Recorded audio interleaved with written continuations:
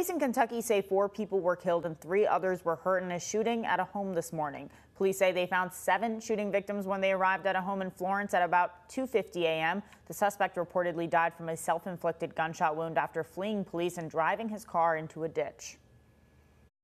Back at the Ridgecrest address, officers rendered first aid to several victims, and right now we have 3 victims at UC Medical in Cincinnati that are all stable and appear to will make a full recovery.